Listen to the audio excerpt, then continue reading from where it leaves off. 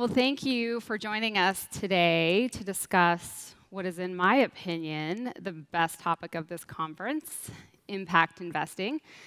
My name is Lindsay, as she said. I'm with the Sorenson Impact Foundation. I'm delighted to be here with you all, along with my distinguished panelists, to discuss investing in positive change and how family offices have led in this space and continue to inspire a different way of investing. A rather niche market to date, impact investing, or investments made with the intention to generate a measurable, beneficial social or environmental impact alongside a financial return, has seen incredible growth to date. The global impact investing market has doubled in the past year, from 114 billion to 228 billion in assets. And a younger generation is becoming more interested. As of 2018, 77% of millennials have portfolios that include impact investments, and they continue to seek investments in bonds that have themes associated with impact investing. The forecasted outlook for impact investing is undoubtedly growth. And we are here today with the trailblazers in this space, who have committed their careers and lives to promoting and growing the ecosystem from its very inception. So enough for me. Let me turn it to my panelists first. On the very end is Justin Rockefeller, who's chairman and co-founder of The Impact, an organization you'll undoubtedly hear more about throughout this panel. He's also the global director of family offices for Audit, and a member of the investment committee of the Rockefeller Brothers Fund. Next to him is my boss and undoubted pioneer in this space, Jim Sorenson. Jim is the founder and president of the Sorenson Impact Foundation. And last but certainly not least, our friend from Panama, Sandro Salsano, who is president of the Salsano Group and chairman of the Salsano Family Office. I'm going to ask each of our guests to kick us off with a bit deeper of a background, how you've committed your work and life to impact investing. Justin, let's start with you. Sure. So I essentially am seeking synergy among several hats that I wear.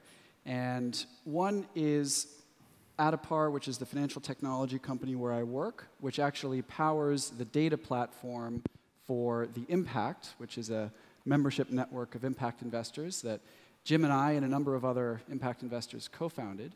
And then, as was mentioned, I am on the investment committee and previously for 9 years the board of a family foundation called Rockefeller Brothers Fund that has been for about 5 years aligning its mission and its endowment.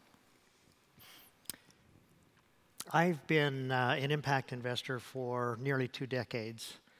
And prior to that, was a serial entrepreneur.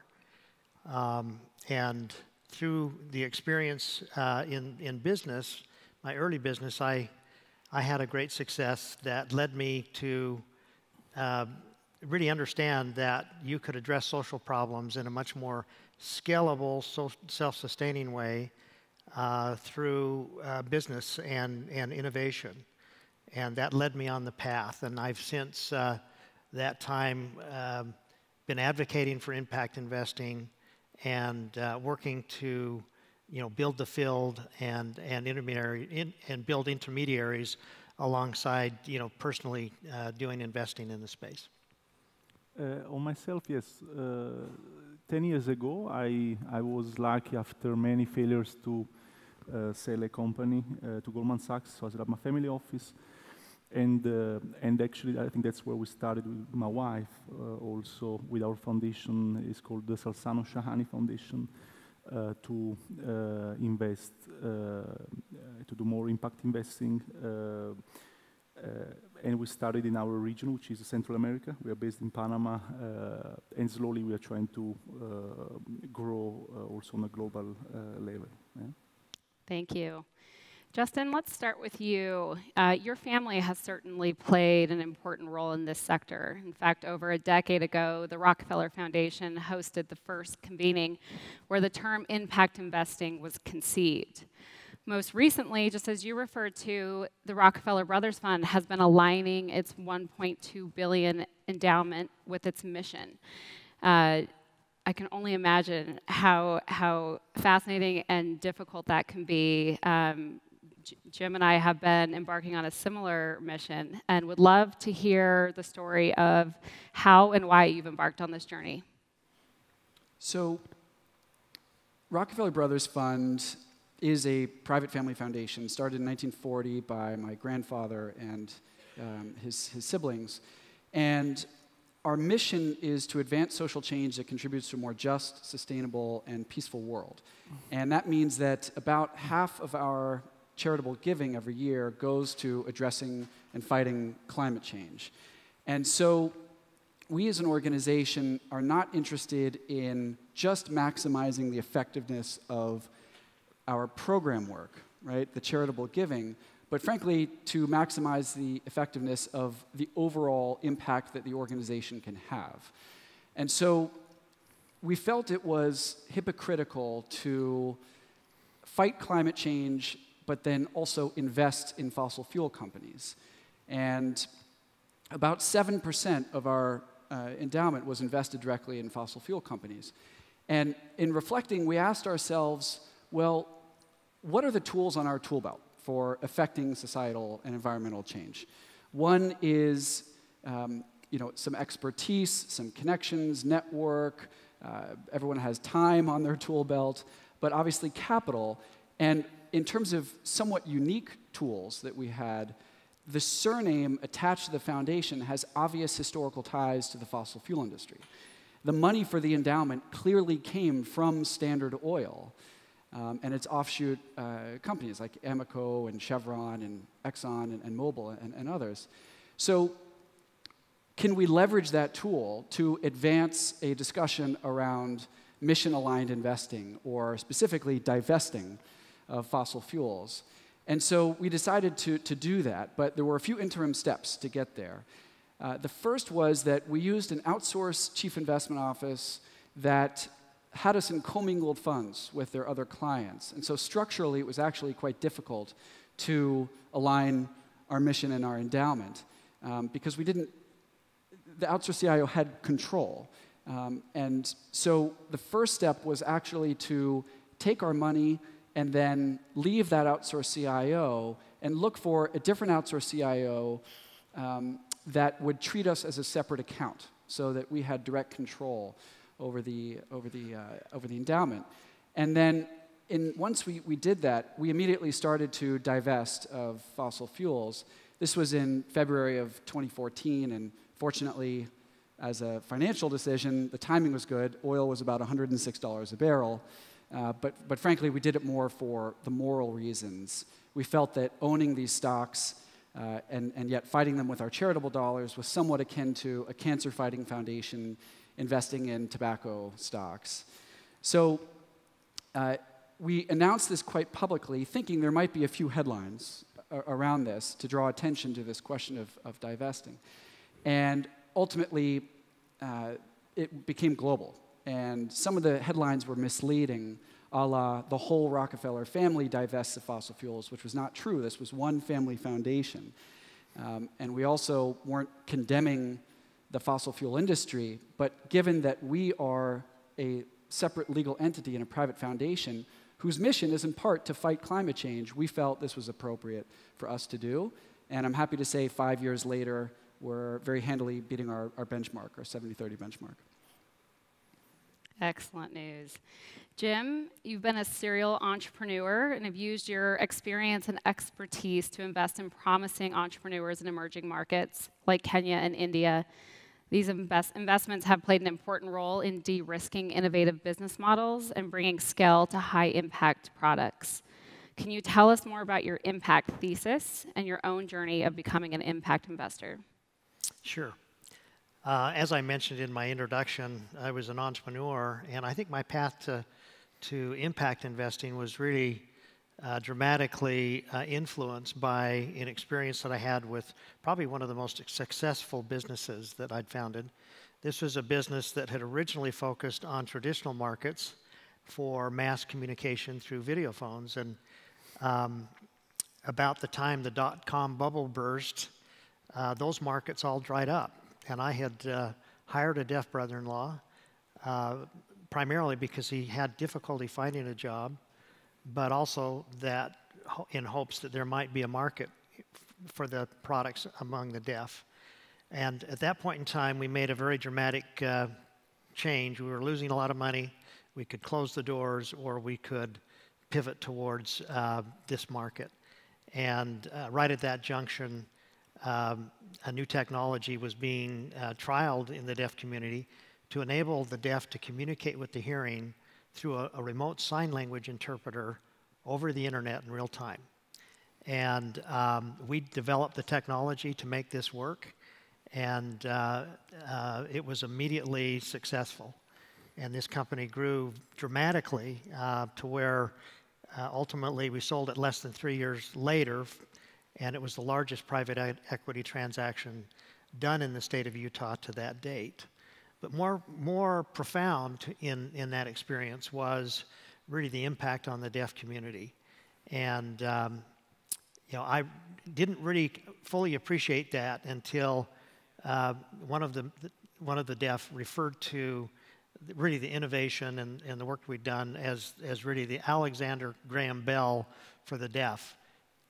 And it really hit me that we were able to reach a very large population in a relatively short period of time.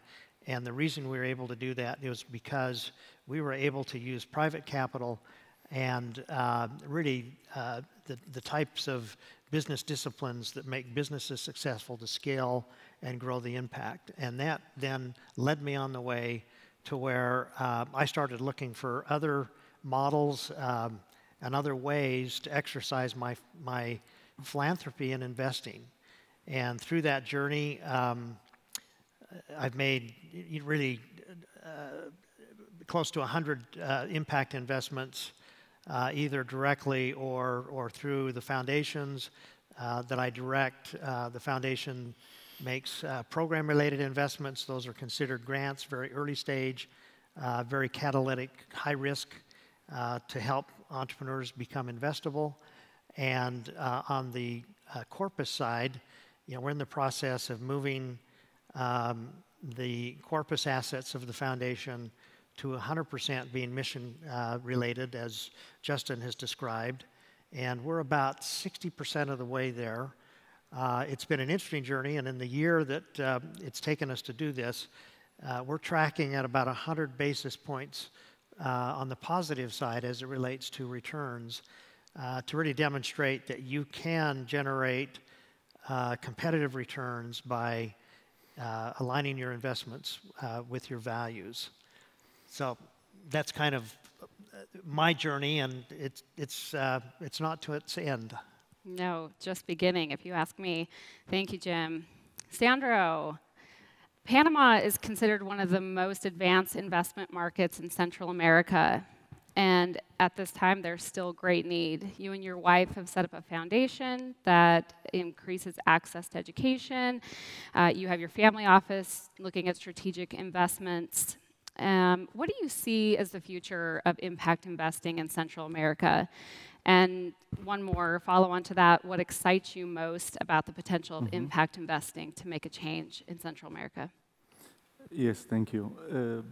We are very focused these days in Panama. I don't know how many of you have been there.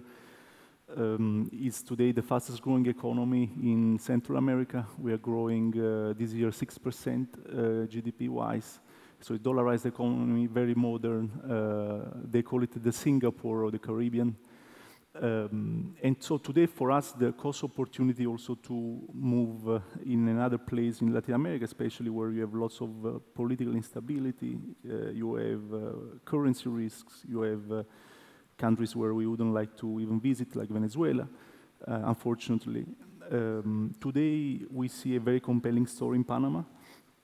We've been focusing over the last 4 or 5 years in the agro-industrial sector. We think it's a very key sector.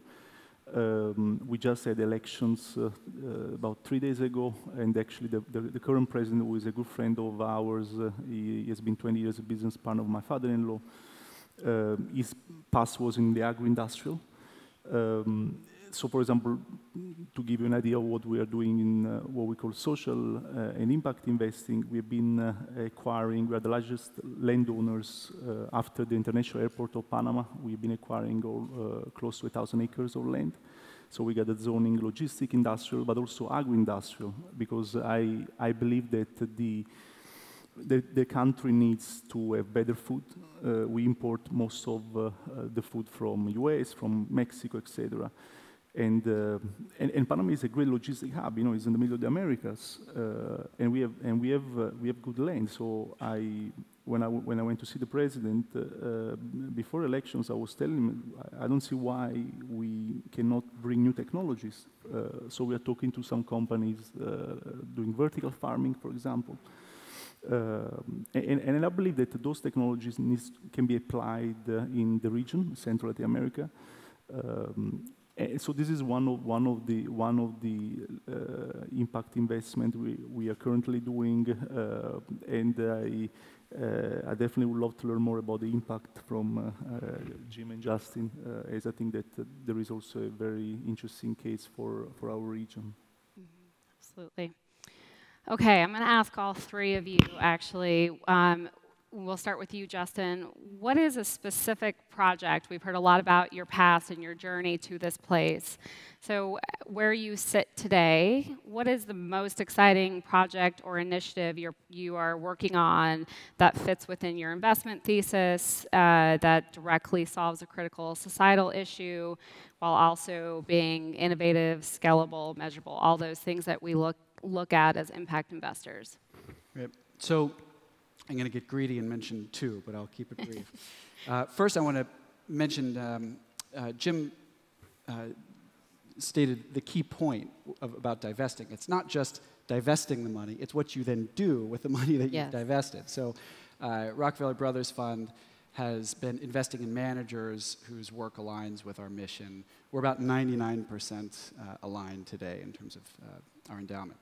So the two I'll mention, so first, these, bottles of water are a serious problem in this world, but it's about a $250 billion market, and for 95% of consumption of bottled water, it's actually a rational choice. We don't necessarily think about that here in Las Vegas, but it's actually a rational choice because the water is too polluted or dirty or unhealthy. And so it becomes critical to have access to water. And there's abundant water in the air, but it's tough to access that water, right, in humidity. So I've invested in a very cool company called Zero Mass Water, based in Arizona. And they've built units called source hydro panels. And these are solar panels, just two, that sit above something that looks a bit like a miniature refrigerator. And they sit on your roof or on your lawn. You can connect them into a long array. And each one is connected to the internet. And the key advance in technology is that the solar panel powers a fan that brings in air. And then through chemical processes in the unit, you can perfectly clean this water from the air, from the humidity, and then mineralize it. And then the solar panel powers a pump that feeds that water down to a drinking station. So this requires no additional infrastructure, and the only inputs are sunlight and air. And out of that, you get about a case of these per day of perfectly pure drinking water. So it's a really exciting technology, and there are many applications providing water to municipalities and agriculture. Anyway, the sky's the limit for this company. I look out at all the flat rooftops of the hotels in Las Vegas and just imagine all of these, filling perfectly pure drinking water, even in desert air for the guests of a hotel. So that's one, Zero Mass Water. And then another is, I mentioned the synergy among several hats that I wear. This group, The Impact, that Jim and I and other impact investors co-founded, is a network of impact investors, typically highly influential families in the places where they live. And we do three things. One is education. We publish papers that are all available on our website, theimpact.org, for free. Lots of case studies, asset class-specific primers, sector-specific primers. That's really to build the field of impact investing, to reduce some of the mystery. And then the second is the network part of it. Think of Young Presidents Organization, YPO for impact investors. And we bring people together, we build trust, and then they share notes with each other. The third is what happens between those gatherings, which is data-driven insights.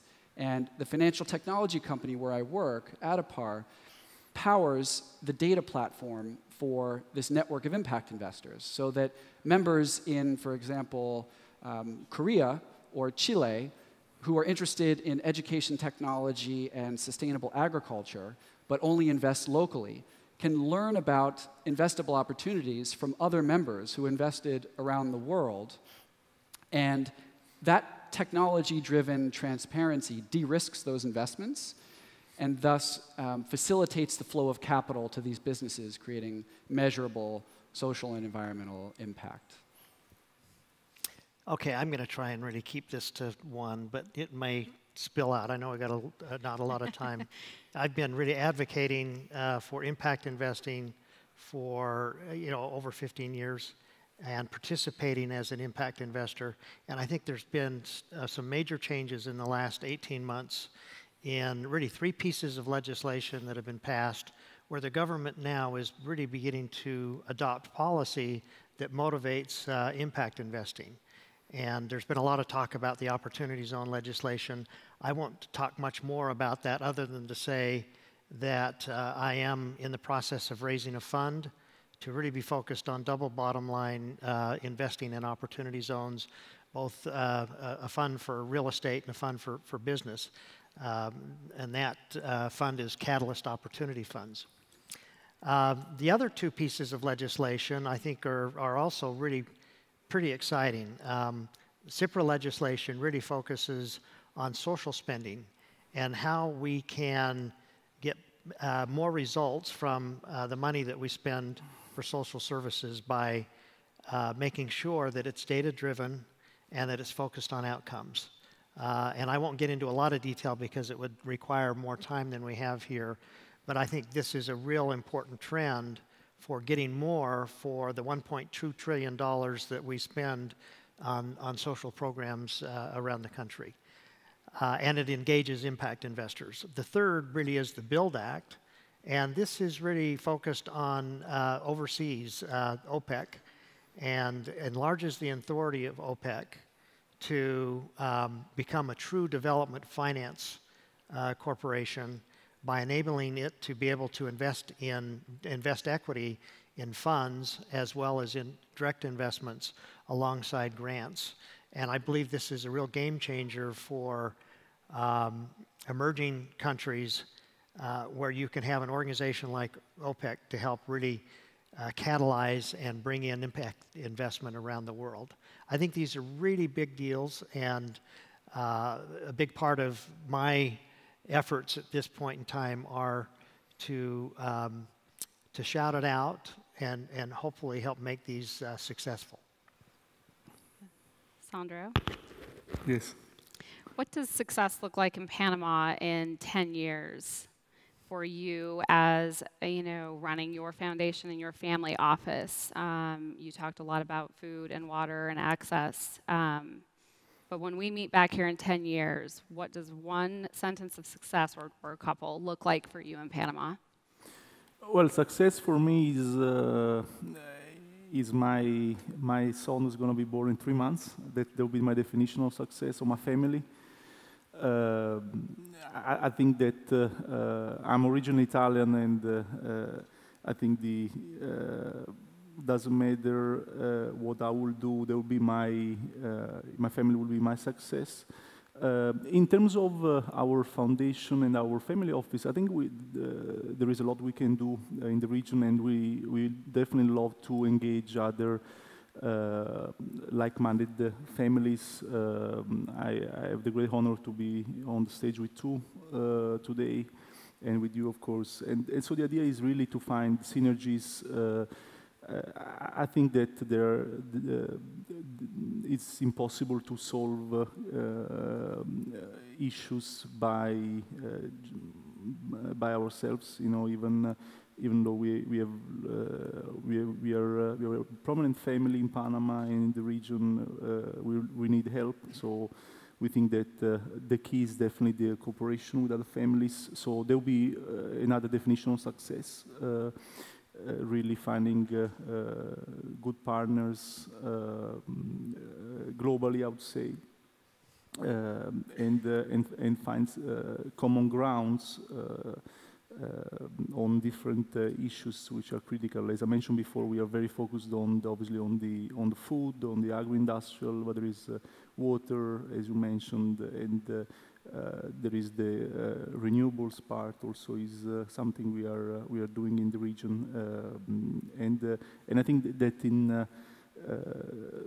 you have platforms where you can definitely learn from other families and where you can work together. So I'm definitely looking forward to learn more from Jim and Justin about the impact. I know there is a member in the green room. Justin told me there's a member already from Panama, and they're a good friend of ours. So definitely looking forward to learn more. Well, that seems like a success to me. So as we conclude this panel with the last couple minutes that we have, I think we can all agree that success is growing the impact investing space and continuing to stay committed to field building, knowledge sharing, connecting other family offices, et cetera. So let's assume everyone in this audience is interested in jumping in and maybe hasn't yet. What is one piece of advice you would leave with our audience, assuming they're interested in getting involved in impact investing? And just to throw us off a little bit, we'll start with Sandro. I think I'm not good at giving advices, but I think people is key. For example, here I've, my chairman of the board, Candice Beaumont, is there. She's been very helpful in our impact investing. And also working with other families, I saw that Mike was on the other stage, Mike Milken, and I think it's been a great inspiration for us, and really has been doing a lot on the philanthropic part, but also on the impact investing. Yeah. Oh, very nice. Yeah, I think really look for opportunities to become engaged, and you don't have to necessarily be an investor if you don't have money. There are many ways that you can become engaged in the impact investing movement. And everyone has skills and abilities or connections that they can bring to the space. Yeah. So if you acknowledge what I consider to be true, which is that what people do with money and more broadly resources has moral consequences, both through acts of omission and commission, then the most practical thing you can do is actually just speak to your financial advisor, or your family office in certain circumstances in this crowd, and let them know this is a priority. Because unless they know this is a priority for you, unless you show that this is important to you, you care about how you make money, you care about how you spend money, you care about how you earn money, then you should probably care about how you invest money. If you let them know this is important to you, then you can work with them on engaging and reflecting your portfolio with your values. Thank you. Jim, Justin, Sandro, thank you so much for coming near and far to join us. Join me in thanking our guests. Thank you so much.